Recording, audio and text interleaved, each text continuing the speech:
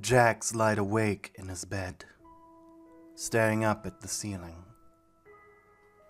Something had happened during today's adventure and it just didn't let him rest. The money man blinked. Was he worried? Yeah, he was actually concerned for something other than himself. He felt strangely vulnerable, despite knowing the only danger here was his own mind. He should just stop thinking about it, but he couldn't. At the same time, Jax knew if he kept thinking about it, he would probably abstract. It had been a pirate-themed adventure. He and his crew of scallywags were made up of Ragatha, Kanger, and you. For the event, Kane pulled no punches. It was beautifully animated water, sea shanties, and treasures aplenty.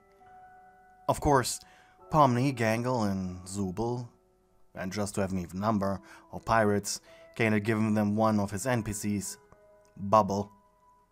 They were on a different crew and therefore a huge danger to the plunder.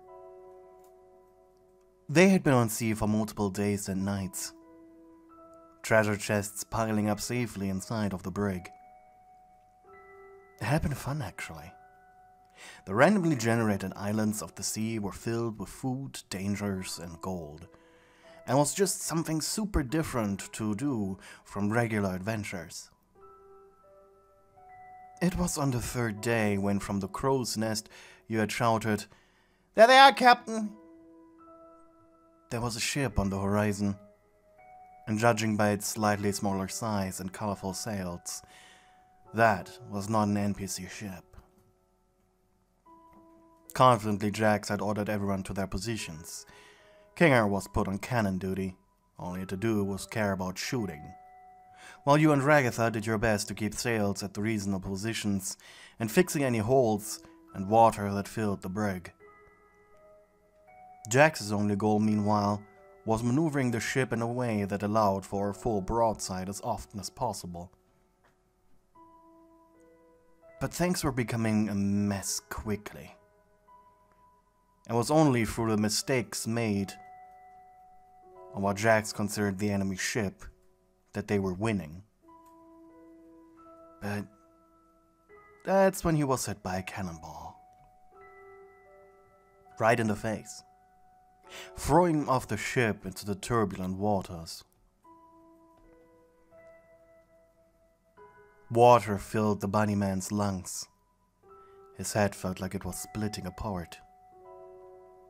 With all his might, Jax tried to swim upwards, not realizing that thanks to the clouds created by the cannon fire, he was actually swimming deeper rather than towards the top.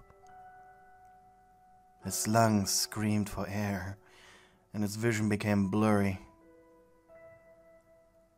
as he heard the faint meowing of a cat, followed by his own voice and the clapping of hands, like an echo from the past. And seconds later, Jax only saw black. The bunnyman blinked at the memories. He of course didn't want to think about this. After all, it made him feel bad. And whatever made him feel bad, he didn't care about. But he couldn't stop himself, no matter how hard he tried.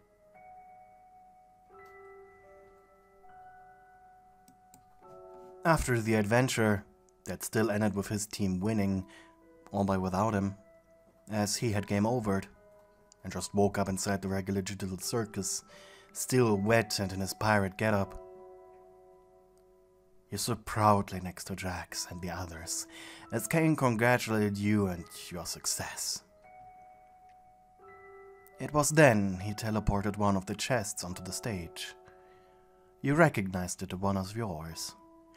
The treasures secured by Jax's band of scallywags were filled with chocolate coins. Actually, they all were. But isn't that great? Everyone looked at each other, minus Jax, who just stared at the floor. normally learning that the great treasure you found on a multi-day voyage through treacherous waters was actually just fancily packed up chocolate pieces would lead to a deadly mutiny. But not in the digital circus. As you looked around yourself, everyone was smiling. And so were you. Chocolate coins shared between everyone was a great way to survive. Food was normally only given after adventures in the form of a feast, and while yes, hunger wasn't felt in the digital circus, it certainly was a good way to waste some time. And now everyone had a little chocolate stockpile to waste time with. To you and your fellow pirates, this was great plunder. But that's when you noticed the lack of enthusiasm on Jax's face. During the adventure, you had gotten close. Well, sort of.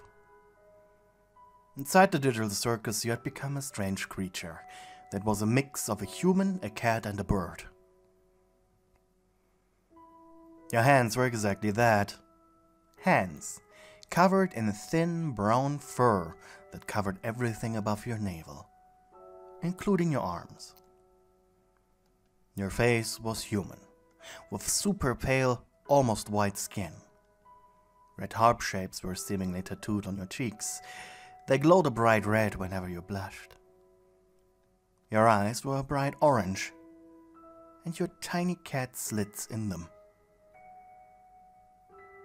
You had 4 ears, 2 cat ones that shot through your long, wavy hair, and 2 human ones on the sides of your head.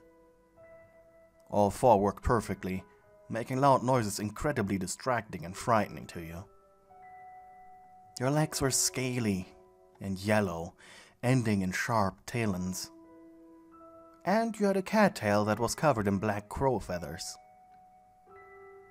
Since your chest was humanoid, you chose to wear clothes. Not everyone could be like Zubul, Kinger, or Gangle after all.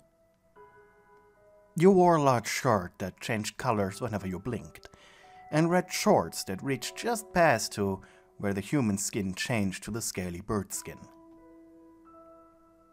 Your name in this world was Kitty Hawk. Since there was no such thing as first or last names in the digital circus, everyone either called you Kitty or Hawk or both. Though you preferred the full name, Kitty Hawk. It sounded cool. And you liked Jax. You had liked him since you arrived. Since your approach to the entire situation with the digital circus was to see it as being stuck in a video game, you had developed a cheerful personality. In your head, this entire thing would be over once you won the game, whatever the goal of it was.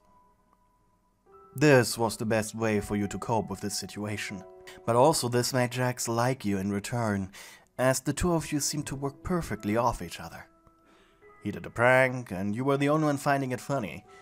You cracked terribly dark jokes that sometimes were very self-aware, that he found absolutely entertaining.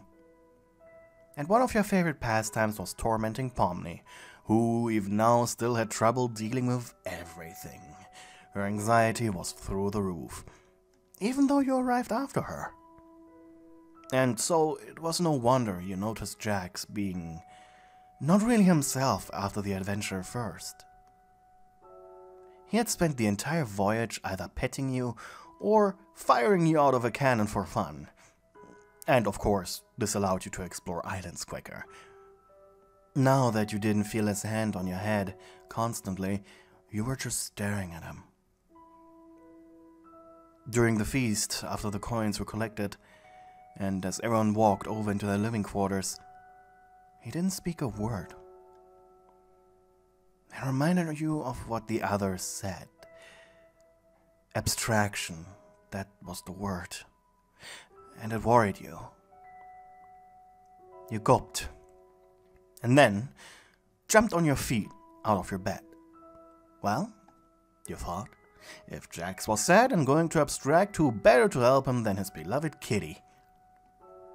Energetically you strutted out of your room and walked across the hallway to his door.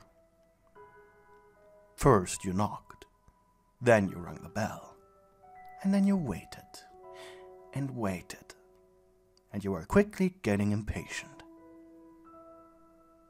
Meanwhile, Jack still stared at the ceiling. The memory that was haunting him. Not even the ringing of the doorbell could get him up.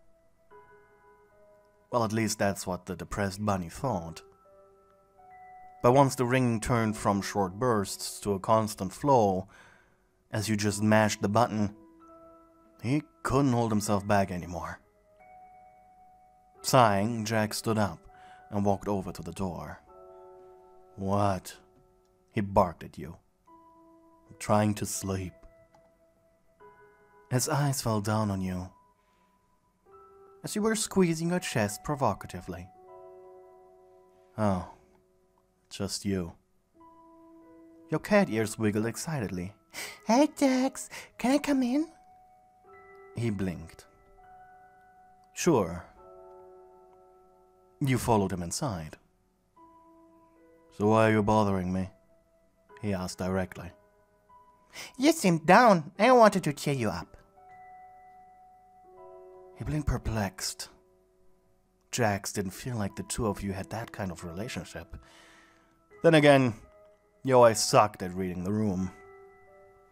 And he wasn't feeling it enough to just kick you out. You sat down next to him on his bed. Jax had a very untidy room, just like his personality. But there was a method to the chaos. It was organized, almost as if it was specifically made to annoy a concerned mother. A sort of, I know where everything is until you told me to clean up kind of mess. It felt very homely. So, Jax, what's wrong? He crossed his arms defiantly. I'm fine. You're just imagining things. You purred as you pushed your head against his shoulders. I'm sure you are fine, but I'm asking if something is wrong. Jax rolled his eyes. I'm just worried you abstract. Stop talking like that. Jax managed to suppress blushing. He could feel your incredibly soft, voluptuous body press against him, and it made it super difficult to think. And he really wasn't in the mood for that. He wanted to keep remembering, as painful as it was. He placed a hand on his chest, making the hairs on his neck stand up. Stop, he barked. I don't want to look at you. He crossed his arms, forcing his gaze away from you. And even though he clearly didn't intend it, his right arm glitched just a bit. A droplet of anxious sweat ran down your forehead. Jax, I'm serious, you said, the ears on your head tightly pressing against your scalp, immediately showing the anxiety you felt in this moment. What's wrong? No jokes. Probably hit me with a cannonball. You blinked, trying to suppress any emotional reaction to that thought. Though, hearing him say something as ridiculous as that certainly increased your heart rate a little, as well as making you blush. You could feel that wasn't it, though. His pride wasn't hurt. He might remember something.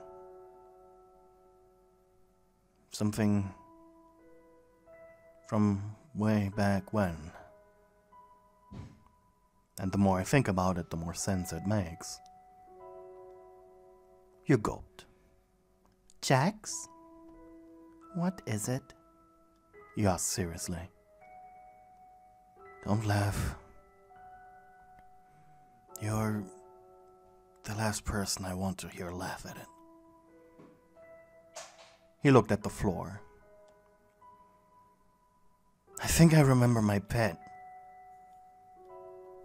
A cat. The moment he said pet, your stomach turned. It explained why he couldn't look at you. And a cat? I don't remember how she looked like. I don't even know if it was a childhood cat or a more recent purchase. I do remember there was hand clapping. Either way, I've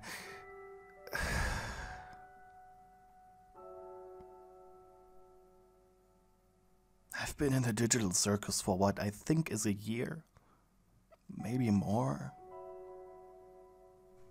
And you put a hand on his leg.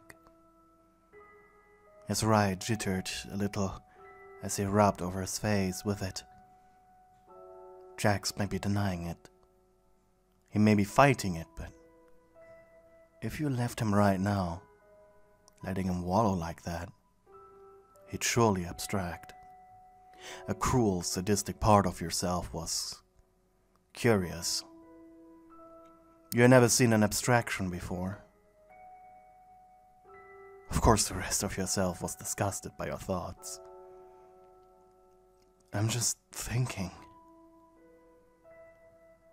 What is my cat doing right now? That I'm here, unable to leave. His words conjured up images in your head that were difficult to just shake away. You exhaled sharply to not be affected by his words.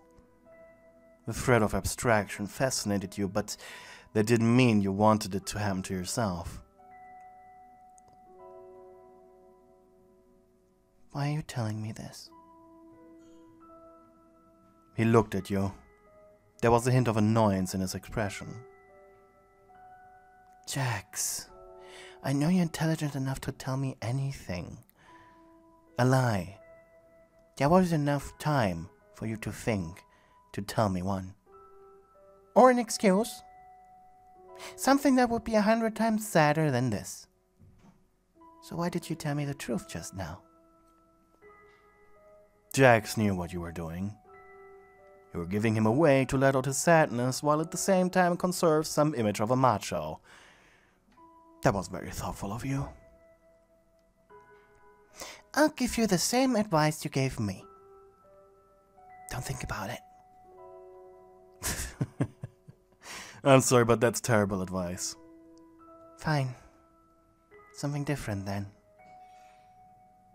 What are adventures? Fun little distractions to keep us from going cuckoo, cuckoo, cuckoo. Gingerly you climbed on his lap, his heart jumping as he felt your soft body press against his. And Jax, you whispered into his ear. In the digital circus, you do everything to waste as much time as possible. Spending any time on the life you lived and the life you want to live after you leave the circus will only lead to abstraction. His eyes narrowed. That's what I said to you. That's what you're not doing right now. He puffed up his cheeks in protest, but before he could retort anything, he felt your soft, warm lips press on him. It made his eyes widen in surprise. He definitely didn't see this coming, but he wasn't against it. Jax, though, hesitated. And he felt your lips perk into a smile as your breath brushed against his fur. The bunny gasped into you, which made you bolder. With your hands, you grabbed his wrists, forcing him to grip your butt tightly. Almost immediately he squeezed, making you shiver in delight.